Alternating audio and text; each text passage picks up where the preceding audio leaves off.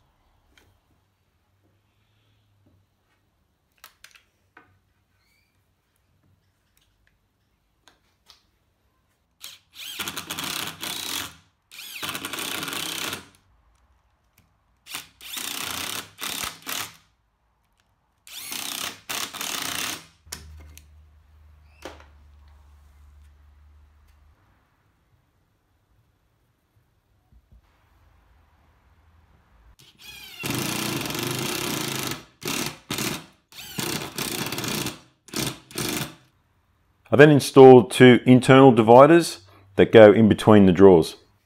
The drawers in this table will be traditional style, no metal runners, just wood on wood.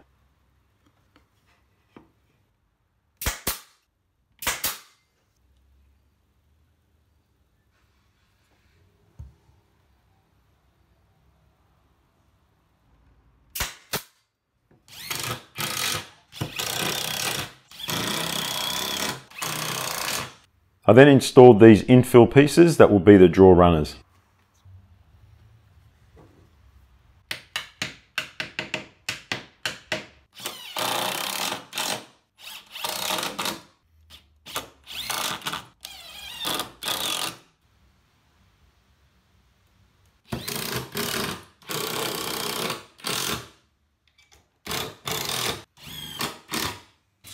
Next, I squared up one end of the leg pieces and then cut them to final length. Or is that height?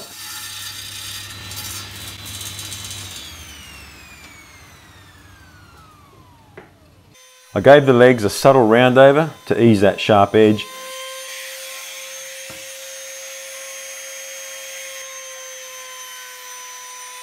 And then chamfered the bottom of the legs to help stop any tear out if they're dragged across the floor.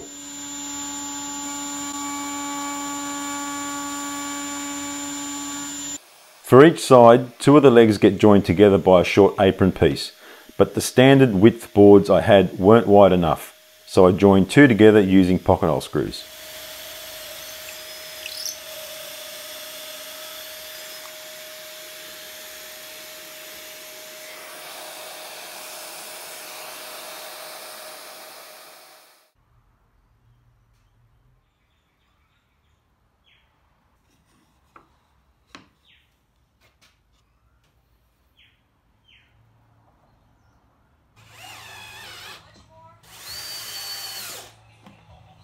I then trimmed them down to final size by ripping the same amount off each side so the join remained centered on the board. Time to put together the side leg assemblies. With one leg clamped to the bench, I used a piece of 6mm MDF to give me a small reveal between the leg and the apron.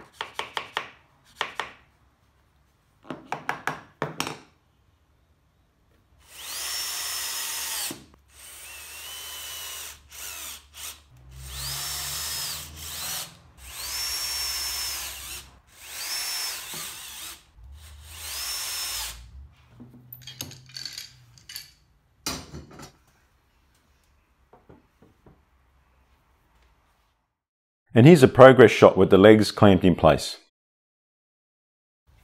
The inside area of the leg assemblies and the end boards of the carcass would be totally inaccessible once they were joined together, so I painted them first.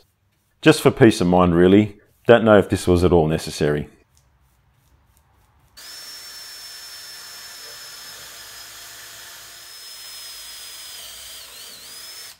The leg assemblies were then fixed to the table frame with screws.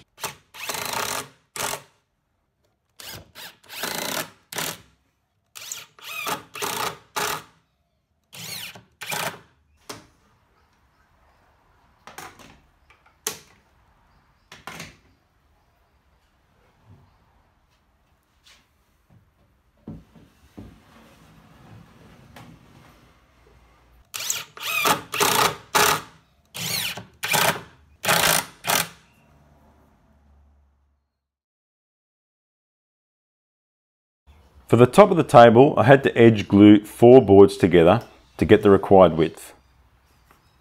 The construction of the top will be very similar to this coffee table I made about 2 years ago. I started by edge gluing the 2 centre lengths together first using biscuits.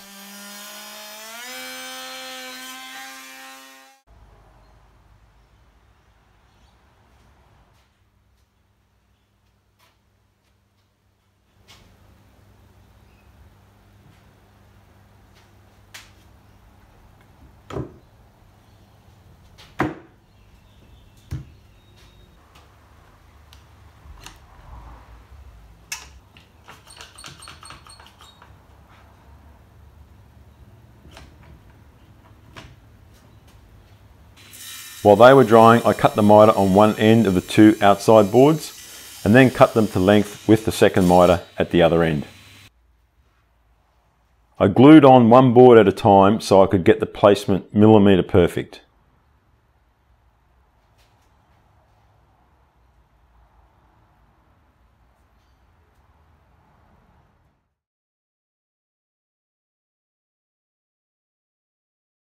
To finish the top, I cut the 2 shorter miter pieces for each end.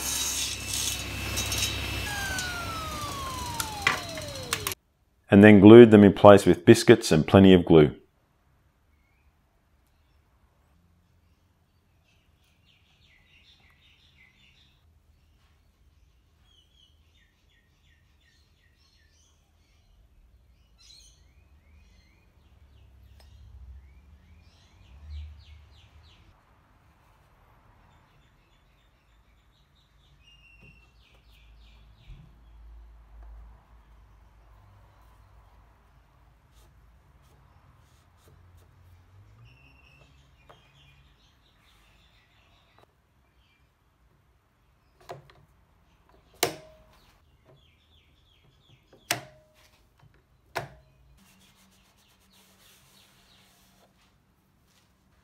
Next, I made the lower shelf out of 3 boards edge glued together.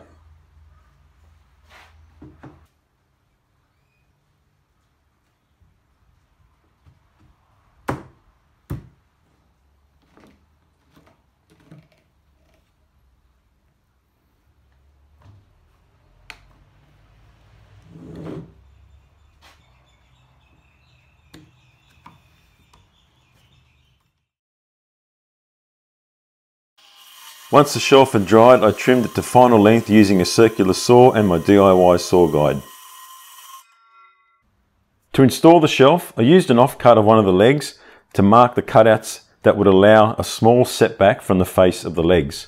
I used a marking knife to mark my lines and cut them out with a handsaw.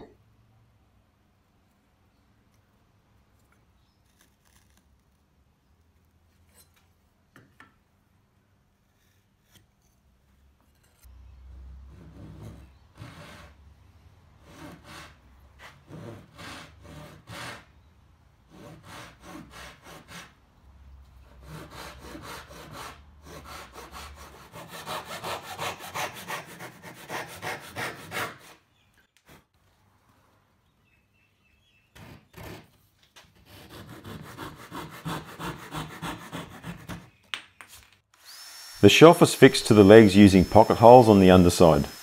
The shelf adds stability to the base of the legs and also rigidity to the table itself.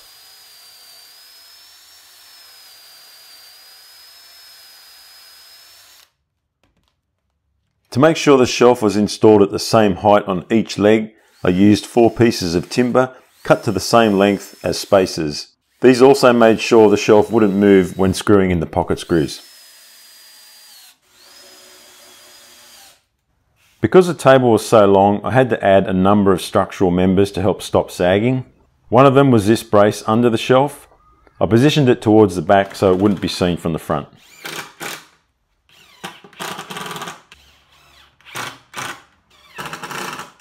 To attach the top, I used these figure 8 clips in the centre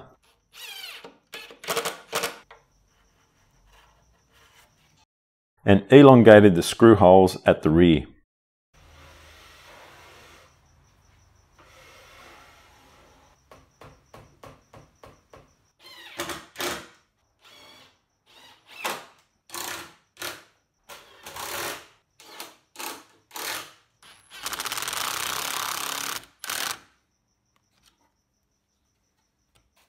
Well, that's it for the table build. In the next video, I'll be getting into building the drawers and all the detail on the front and finishing it off with a really bright color, which at first I wasn't too sure about, but it's since grown on me and I really like the table. I think it looks really cool.